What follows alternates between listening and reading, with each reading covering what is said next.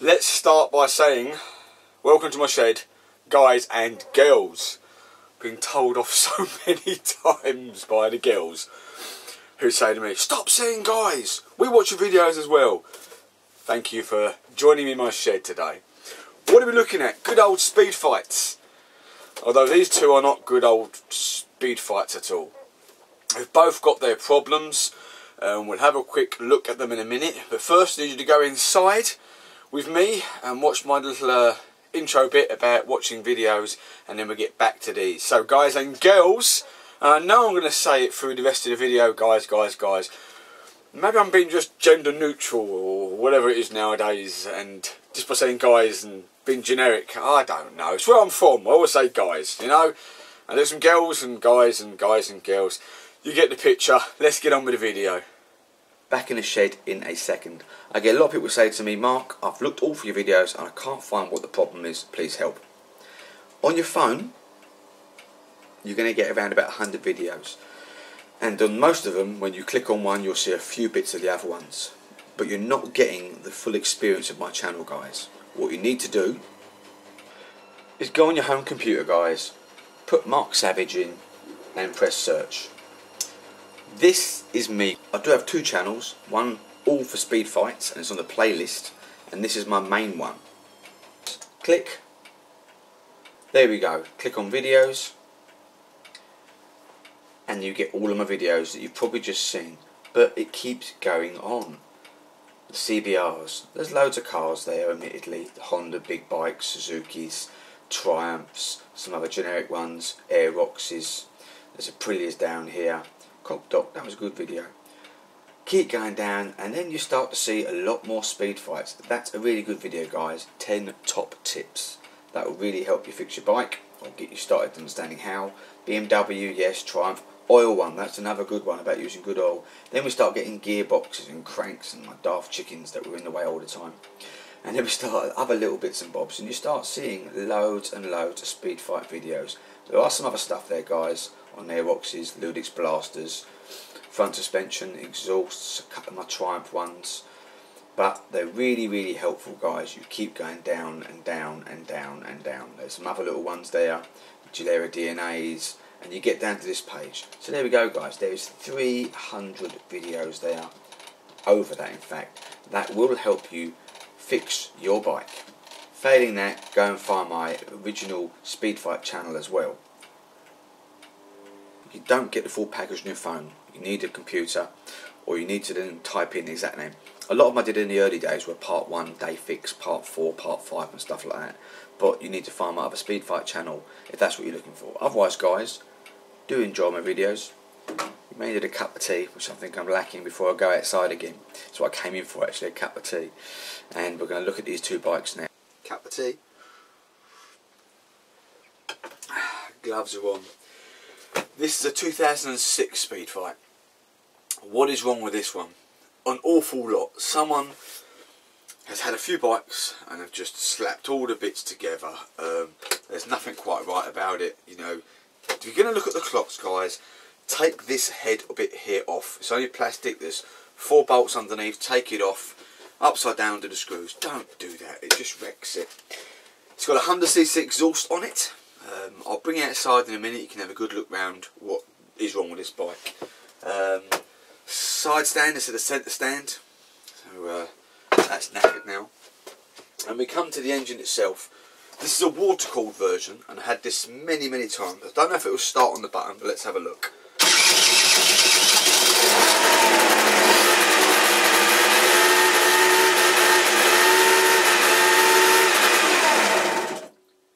Right, maybe under all that racket you couldn't hear it, guys. You know what's wrong with this one? Engine bearings. There's nothing worse than having a bike that will start. Now, I did cheat, spray of easy start. It's the only way of getting it going at present. It hasn't got the airbox on it. I said dead people. Hasn't got the airbox on it, so I used a tiny bit of easy start.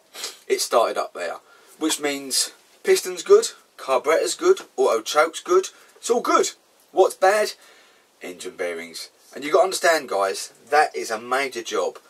If you looked at my other video a minute ago with the little interlude, I'm indoors, you'll see where it goes down. I've got an engine split in here, but the engine has to come off. Everything has to come off. That's the variator, stator coil, carburetor has to come off, head has to come off, piston out. Split the engine down, for God's sake, just to get 2 bearings on either side. It is none of the other things I just mentioned. It is not your variator, it's not your stator coil making noise, it's not your actual big end small, it is your engine bearings. And it's a big job. Not a lot of money though, you know, it really isn't. 15 quid. You've got to replace your engine seals while you're there as well. Some gaskets being water cooled. So it's not a lot of money, under £50, and you get the bike back on the road. Advice time. What would I do? Well, I've had one of these before, do this for a long time. My daughter rode it. And it did another 2,000 miles. Straight up. It made horrendous noises like this. It sounded like a roller coaster going down the road. Even a steamroller. But it kept running. You've got to weigh up the odds. A little bit of noise, the bike still performed, did over 50 miles an hour, did everything you want to do, it just sounded like a steamroller. So, my advice, if it's doing it, you know you've got a big job, keep riding it until it fails. Unless you're really worried that you don't want to fail while you're going to work or wherever you're going to college or anything else like that. So then, do it then. Okay, so I know what's wrong with this. It's a mismatch of pieces. Say the wrong exhaust is on it. It's 100cc exhaust. There's all little bits and bobs wrong with this one. Great for parts, really. Would I sell this on this way? Nah.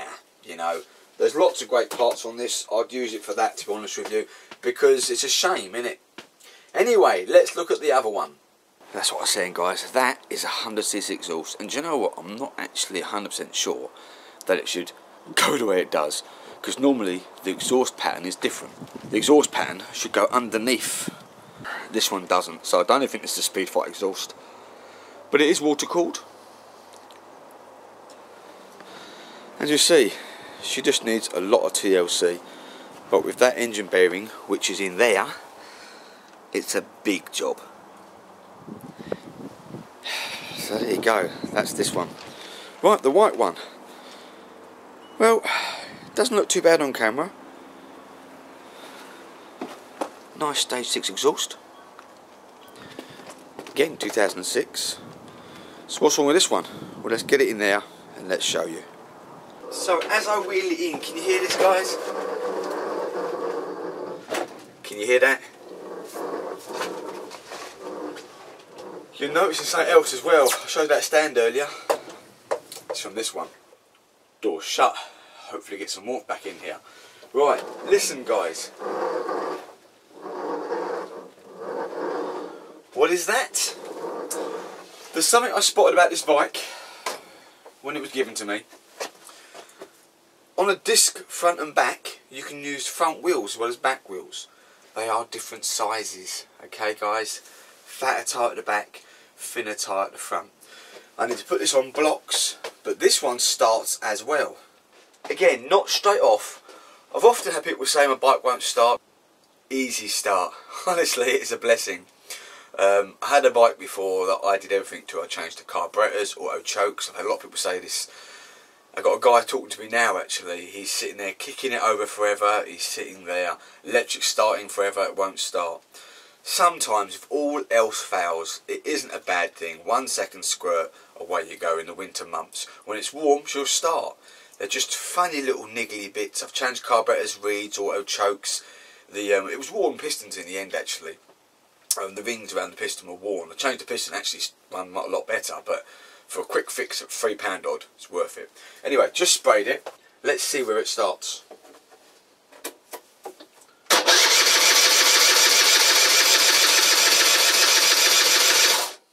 And that's a no. It does start, he said. Kickstart on this doesn't work. The little pin, several different sizes. But let's see again.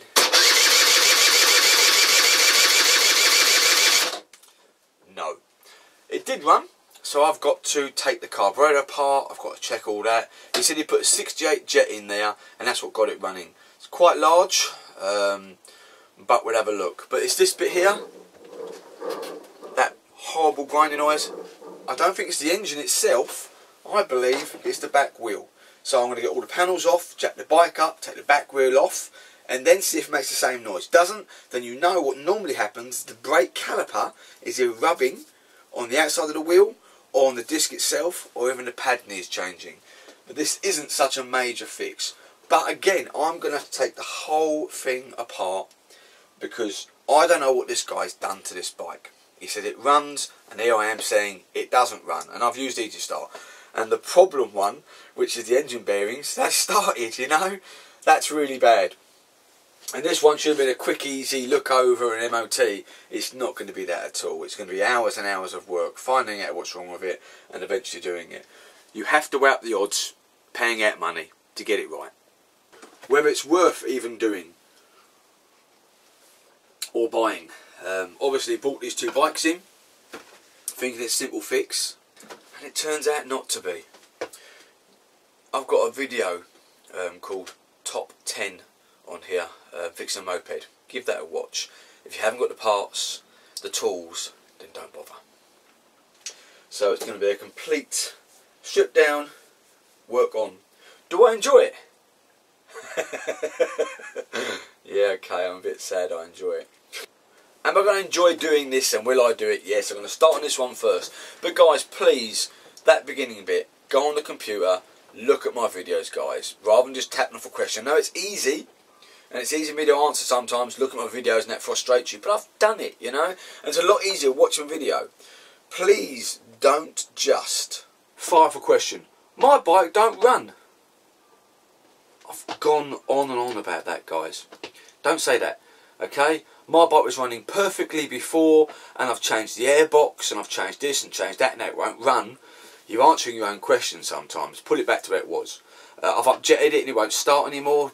Downjet it. I've put a sports exhaust. Well, did you do other bits and bobs to it, you know? Watch my video on tuning, exhausts, upjetting, downjetting, carburetor cleaning, you name it, it's there. Electric problems, you're always going to probably need a voltmeter.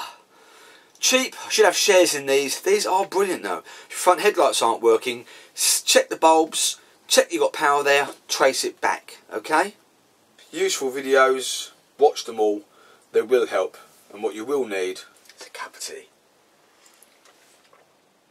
And I honestly do say, if you took a carburetor apart, you've cleaned it, you put it back together again, you've done all the bits to it and it still won't work, you've done it 5 times and it's driving you mad, sometimes it's easier sitting down, a cup of tea, watch a few videos, and then you have a light bulb moment. You didn't check this, or you didn't check that. You didn't look at the battery where the connector for the old choke is. You forgot that some bikes, when you've changed things, like the link pipe, or not the link pipe, you've got one of those stupid bloody air filters on, in question. Really don't like them on Speedfights. And yet Aeroxes, they do like them. How odd's that? When I found this on a 50cc Speedfight, it ran really well. 12mm carb, 17.5 it should be. But this ran, but it wouldn't have run for long. As soon as the rain and wet weather gets there, these sponges are just useless. This is the good old link pipe I often talk about. It's a bit of a bugger to get out. You have to lift the bucket seat out unless you're really good to squeeze it out, which I can do, but it's much easier. Some bikes like this and will start and brilliantly. Other bikes don't like it at all, and sometimes you'll find that it'll run better just not having it, but won't start very well. You know, you've got to combat that, haven't you? Anyway, freezing cold. Chatted long enough. Guys, like, subscribe, look at the outside, please. Check out my videos before asking questions, and let's get back on the road again. Thanks guys for watching.